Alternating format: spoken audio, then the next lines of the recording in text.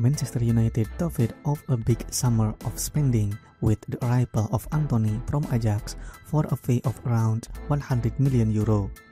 The winger becomes the second most expensive player in the club's history, only behind Paul Pogba, who arrived for €105 million from Juventus. Erik ten Hag refused to rule out handing the tricky winger his debut against Arsenal on Sunday, stating, "Today, Tuesday, he did his sports training, so an individual session.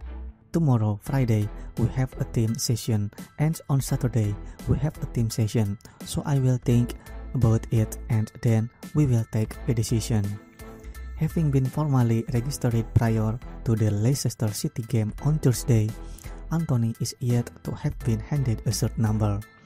The Brazilian wore the number 11 in his final season at Ajax, donning the number 39 the year prior. However, both of these numbers are technically already taken at United, with Scott McTominay claiming the 39, while the number 11 is better not being mentioned.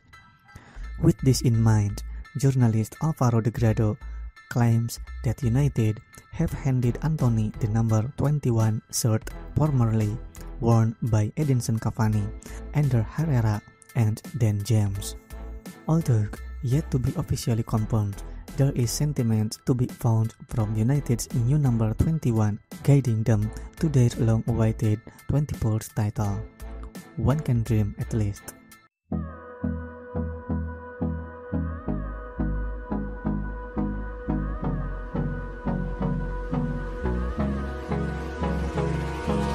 Hold me close till I get up.